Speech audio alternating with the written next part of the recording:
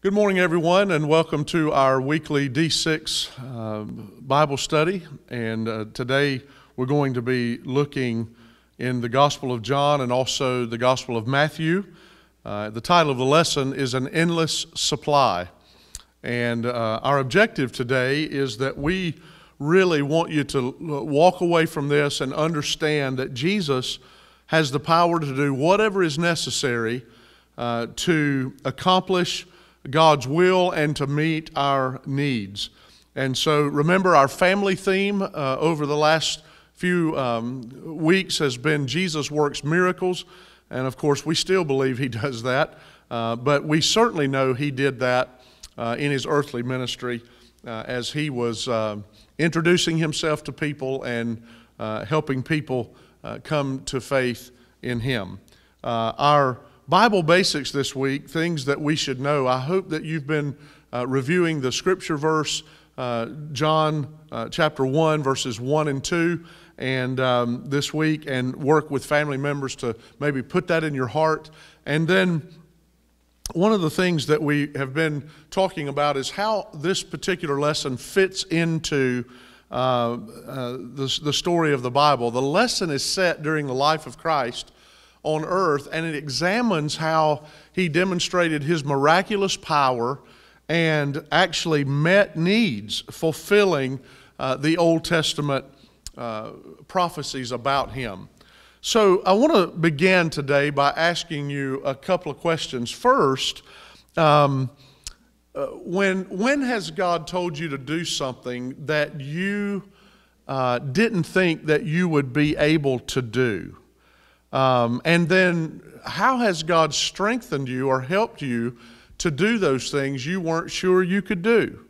And so when I think about that, for instance, when we think about how we would answer that, we might, in that first question, we might come up with something like being able to forgive someone who has hurt us deeply, or maybe saying no to a habitual sin, or putting others' needs before your own needs. And so I hope that as you answer those questions, that you can see how God has helped you along the way to be able to do those things. And so today we're going to see how God gave his disciples an impossible task and then showed them that he could supply what was needed to get the job done. And of course, these were ways that Jesus was increasing their faith and building their trust in him. And so the first thing we want to do is look in Matthew chapter 14, and we want to look in verses 13 and 14. And this is what the scripture says. When Jesus heard of it, he departed thence by ship into a desert place apart. And when the people had heard thereof, they followed him on foot out of the cities. And Jesus went forth and saw a great multitude and was moved with compassion toward them, and he healed their sick. Now, if you look in John chapter 6, we're going to see in that passage, we're going to look at the first 5 verses, and it says, "And these things Jesus went over the Sea of Galilee after these things, which is the Sea of Tiberias. And a great multitude followed him, because they saw his miracles which he did on them that were diseased. And Jesus went up into a mountain, and there he sat with his disciples. And the Passover, a feast of the Jews, was near. When Jesus then lifted up his eyes and saw a great company come unto him, he saith unto him, Philip, whence shall we buy bread, that these may eat?" And so the first thing we want you to know is that we need to know that Jesus cares. He saw these individuals, and he was, moved with compassion on them. He had compassion on them.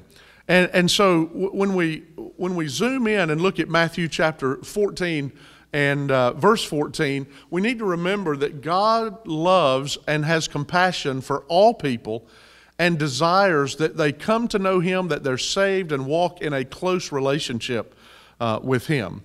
And so as we think of how we can look at Jesus' compassion, look at the things that he did, and how to apply that, we need to understand that He knows our needs and He has compassion for us.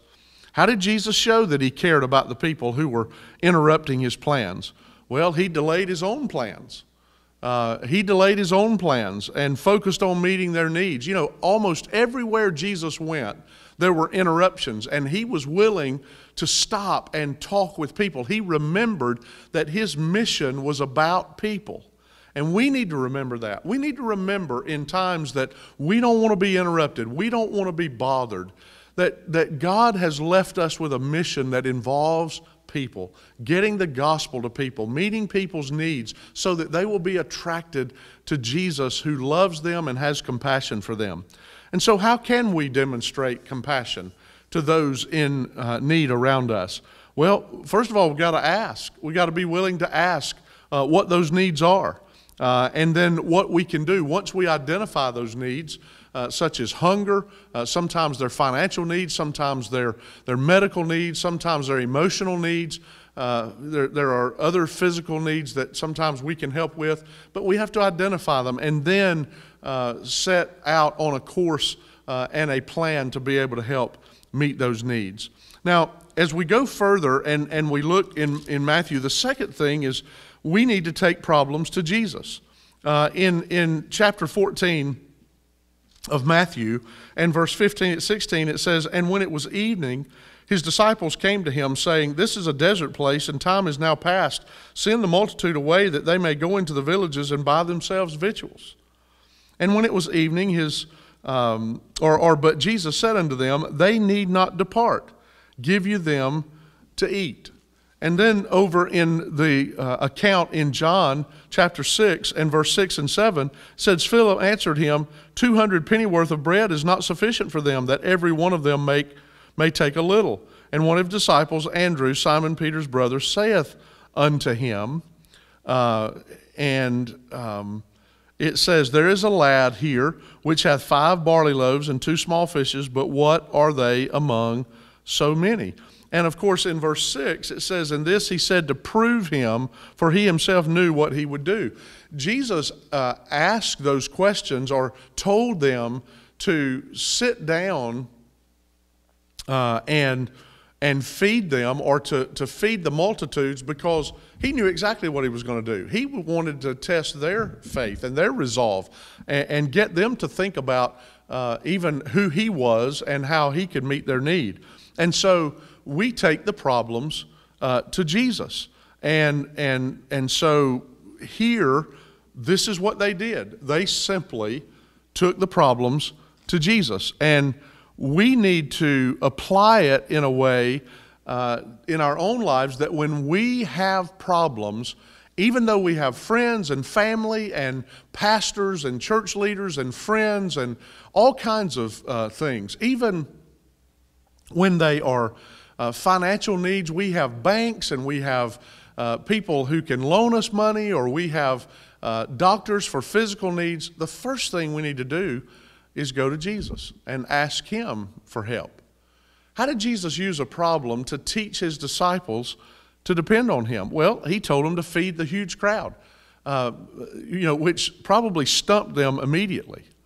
And He told them to feed them when they had almost absolutely nothing to do this with. So what do we learn from this? Well, He has great power to work miracles. He can meet people's needs. He wants us to depend on Him. And that's what we learn from this. We don't learn that Jesus is just trying to discourage them by the question. He's trying to teach them something about who He is, where their sources come from, who can meet everybody's need, regardless of how great or small it is. He's trying to teach that to the disciples. And so we need to ask Jesus for help when we are facing problems. And then we need to trust Jesus' miraculous power. Back in Matthew 14, in verse 17, it says, "And they say unto Him, We have here but 5 loaves and 2 fishes. And He said, Bring them hither to me. And He commanded the multitude to sit down on the grass, and took the 5 loaves and the 2 fishes.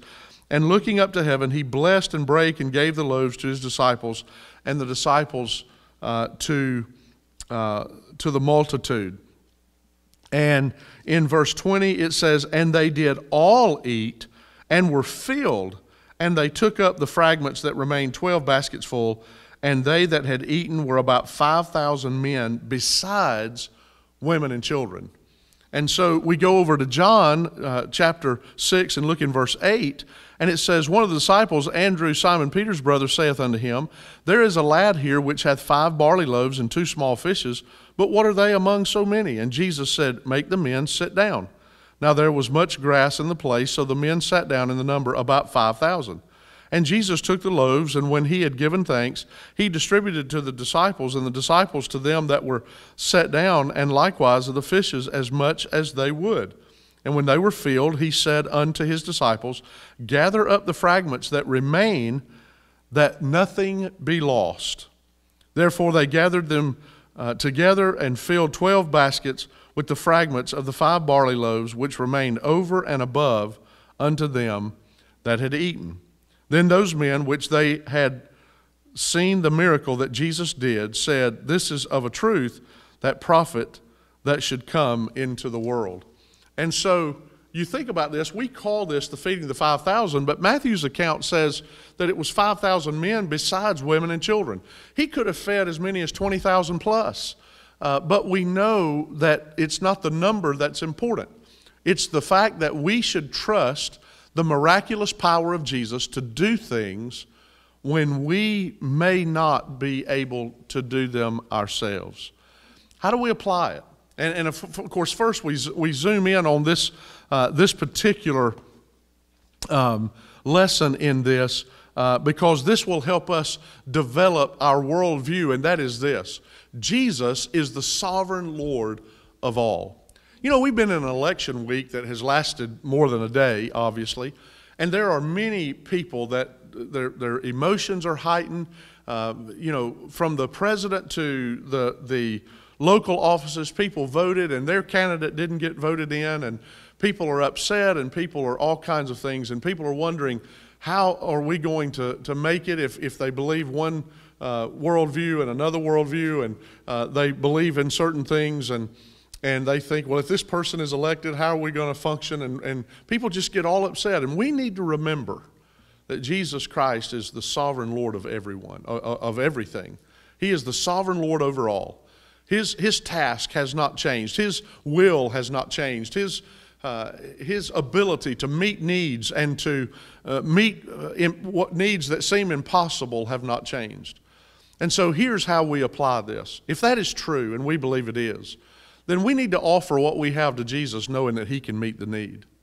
He can take our little and make it much. He can take our nothing and make it everything. And so, you know, we need to understand that. You know, what needs are easy to trust Jesus for? And then what needs are hard? You know, those are extremely good questions. You know, we don't have too much trouble trusting Jesus when the needs are not overwhelming. We don't have too much difficulty when it seems to be an easy path. But how about those needs that are difficult? And think about this. Think about this as we dig deeper into how Jesus did this. Think about this. He healed sicknesses and diseases. He corrected infirmities. He controlled the elements of nature. He cast out demons. He raised people from the dead. He did all of that. And so as we think about how to live the truth of this lesson, which has been very simple, just a simple story about feeding people.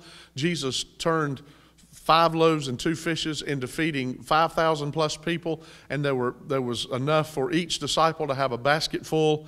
How do we live this out? Well, I think there's a couple of questions we could ask. How is it especially meaningful to know God loves and cares for us? You know, all of us want to be loved and cared for. And I think all of us have had people in our lives that we thought loved and cared for us that we found out later they really didn't. But ladies and gentlemen, Jesus will always love you and he will always care for you. I want you to share this week with someone Start in your family, but share it with a friend. How much Jesus loves them and how he has met your needs. Let that be part of your testimony this week. And then the second part of that is we live it out. That's how it affects our thinking, is to wake up every day knowing that God loves us and that he will help meet our needs for that day. But then we sort of put feet on that, and how could you demonstrate compassion and seek to meet someone's need this week? How could you demonstrate compassion on someone that you come in contact with, someone at work, someone in your neighborhood, somebody you go to school with, somebody you're a close friend with, a family member, and how could you meet that need? I want to encourage you to share the love of Jesus again with somebody and then meet a need. You might not be able to meet an enormous need that somebody has, but look around, be conscious of those around you, and maybe try to meet a small need. You know, when Jesus meets our needs, it's always enough. And the truth is, he can meet my need and yours at the same time, and the whole world's need. Of course, the greatest need we have is salvation, and hopefully he has met that need in your life as you've placed your trust in him.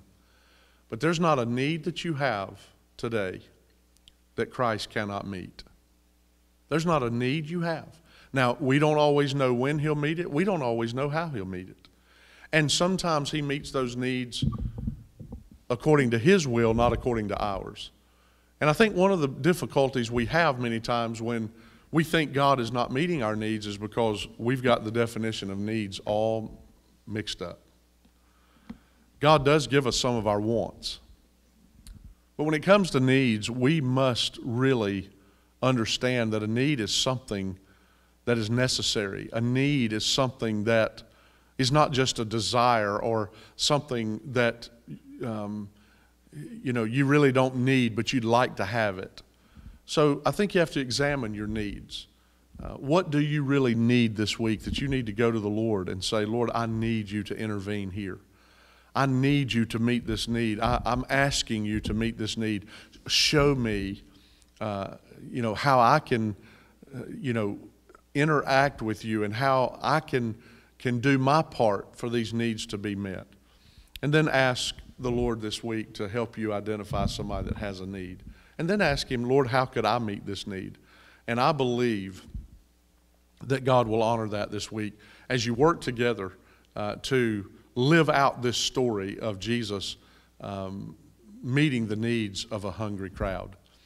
You can also download a parent page if you're interested in working with your children to further develop this truth at d6home.com. I also sent it to you in an email earlier in the week, and I trust that you will get into the Word this week with your children, your grandchildren, and remind them God is sovereign Lord over all, and his needs are met with an endless supply for everyone that will cry out to him, that has a legitimate need. He will answer and your prayers and meet your needs according to his riches and glory and according to his needs.